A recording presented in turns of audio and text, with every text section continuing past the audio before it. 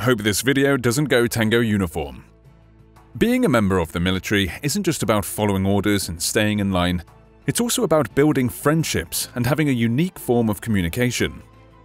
From comical nicknames to witty phrases to acronym words that are often only understood by those who serve, military slang is an essential part of a soldier's life. So why not have some fun with it? After all, as the old saying goes, all work and no play makes Jack a dull boy. So let's take some time to explore the world of military slang and all its humorous wonders. You know, I've always been curious about where I come from. My family history was like a puzzle waiting to be solved, so when MyHeritage reached out for a partnership, we jumped on board. Because what better way to uncover our roots than with the leading global service for family history research and DNA testing? Here's the exciting part. It's so easy to start piecing together your family tree.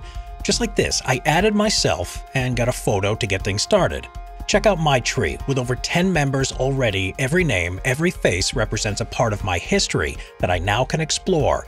And the best part? MyHeritage has a repository of more than 19 billion historical records that I can sift through. Let's talk about instant discoveries. This is a cool feature that allows you to add the whole branch of your tree with a click of a button.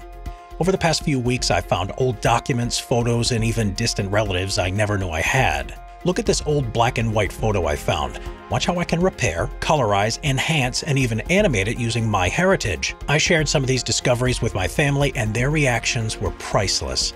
It's like stepping into a time machine. Overall, my experience with MyHeritage has been enlightening, surprising, and even pretty fun. It's amazing to have all this at your fingertips. So why not start your own journey of discovery? Sign up for a 14-day free trial and enjoy all the amazing features MyHeritage has to offer. And if you decide to continue your subscription, you'll get a 50% discount. Check the link at the top of the description box or the first pinned comment. Remember, your family history is just waiting to be discovered. So go on, take the first step with MyHeritage. The NATO phonetic alphabet, also known as the International Radio Telephony Spelling Alphabet or ICAO phonetic alphabet, is an internationally accepted set of 26 code words used to represent each letter of the Roman alphabet.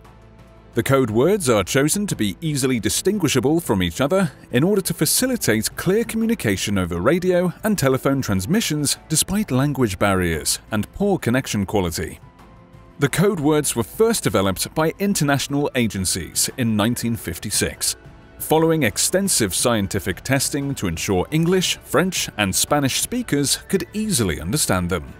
Each word is acrophonically assigned to a letter of the Roman alphabet. For example, Alpha is assigned to A, Bravo is assigned to B, and Charlie is assigned to C. However, members of the armed forces have found clever ways to use the NATO phonetic alphabet to create creative and vulgar terms of expressions.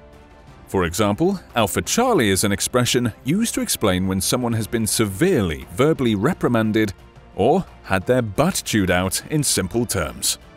A soldier might say his friend got an Alpha Charlie for falling asleep while on guard duty. Another creative expression from the NATO alphabet is Tango Uniform, which means something has fallen apart and gone pear-shaped. Soldiers are masters at creating ingenious and hilarious slang expressions that anyone can adopt. Remember to keep up with your knowledge of military slang and avoid getting any Alpha Charlies. On the battlefield, communication is vital. Soldiers need to be able to understand orders and communicate with their teammates quickly. Therefore, many cool slang expressions have been created to describe certain actions on the battlefield. For example, bag your bandit. This is a phrase used to describe shooting an enemy down. It can be used in any military context where a soldier has identified an enemy and must take them out. This phrase is often heard on the battlefield as it's a quick way for soldiers to communicate their orders without having to explain the full details of what they're doing. Another term is Barney style, which refers to explaining an order in straightforward terms. It comes from the children's show Barney and Friends, where adults would speak in simpler terms so that kids could understand them better. In the military context, it means giving orders that are easy to understand and don't require much explanation or detail beyond what is necessary for soldiers to carry out their mission effectively and efficiently. A dust-off is when medical personnel are sent via helicopter during times of emergency, usually when someone needs urgent medical attention or evacuation from a dangerous area or situation.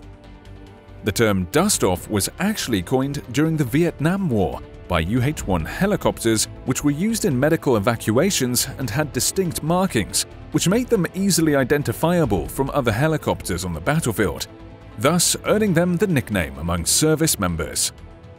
Field Ops is a shortened way to say field operations, or Field Op, and describes an exercise conducted by members of a military unit outside of garrisoned areas for training purposes, or other operations as ordered by commanding officers.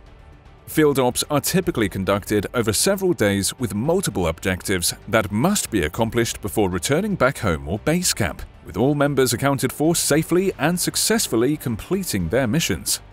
Most people know this next one. Hang fire, which is when someone wants you to wait until further orders come through before performing whatever task was previously assigned to you.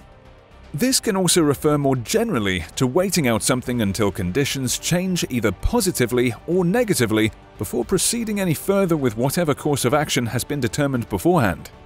Military slang can be a fun way to learn about the equipment used by members of the armed forces, as soldiers have come up with their own words for just about every piece of equipment under the sun. For example, bang bang is a term used to describe a military-issued rifle or pistol, and Jammin' Jenny is slang for an M16 rifle. John Wayne is another funny name given to the can opener issued with rations. For those in need of some new shoes, there are leather personnel carriers, otherwise known as boots. And when it comes time to freshen up after being out in the field, why not take a shower in your very own rain locker? When it comes to decorations and awards on uniforms, there's chest candy, which refers to medals and ribbons worn on an officer's dress uniform. Or if you're looking for something extra flashy, then you might want some scrambled eggs, which are gold decorations that go across the bill of a US Navy officer's hat. There's also something known as fruit salad, which is an assortment of military ribbons and medals on an officer's dress uniform. Because who doesn't love fruit salad? Finally, let's not forget about awards given during boot camp. These include things such as the Fire Watch Ribbon, National Defense Service Medal, or Good Cookie, Good Conduct Medal. So if you're ever stuck trying to think of what all those pieces of equipment are, just remember this list. It'll help make sense of it all. Getting a nickname in school is something everyone has experience with, whether it was a term of endearment or a name that played on your biggest insecurity. Nicknames are hard to shake off. In the military, the same is true as certain personnel have earned their nicknames through various good and sometimes bad reputations. Bolo is a term for someone who can't pass marksmanship training, while boot refers to a recruit still in boot camp. The US Marine Corps have adopted the nickname Devil Dog for their members, and the term FNG, or effing new guy, has become ubiquitous across all branches of the military. The Navy has their own unique terms as well. Grape refers to someone who refuels aircraft, while a sailor who hasn't crossed the equator yet is referred to as a pollywog. The Coast Guard calls enlisted members puddle pirates, and pilots or other servicemen who fly aircraft are known as zoomies. For those serving on the front lines, there are plenty of tongue-in-cheek nicknames too. An infantryman in either branch is called a grunt, whereas desk work soldiers serving with the Marines are dubbed Remington Raiders. Those unlucky enough to be injured in combat may be referred to as an expectant. On top of that, there's also terms like leatherneck for Marines, Jeep for soldiers just out of basic training, oxygen thief, recruits that talk too much, and twidget, someone who repairs electronic equipment. No matter what branch you serve in, or even if you haven't served at all, it's undeniable that military slang for people provides plenty of entertainment value.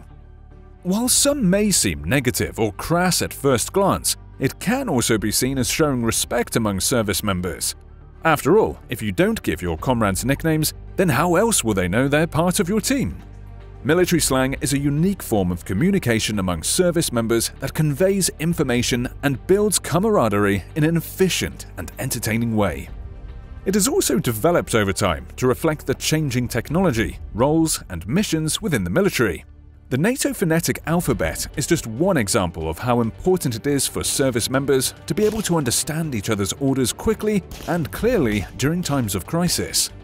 Additionally, terms like bag your bandit, dust off, field ops, hang fire, and Barney style have become critical elements of military lingo that enable soldiers to respond quickly and effectively on the battlefield. Nicknames such as Bolo or Boot create a sense of belonging within the ranks while showing respect for one another in a humorous way. Finally, funny phrases like leather personnel carriers or scrambled eggs help make light of difficult situations while still being informative about equipment issued by the military. All these terms show us that communication among service members is not only vital, but also creative, even when faced with danger or stress in an unfamiliar environment.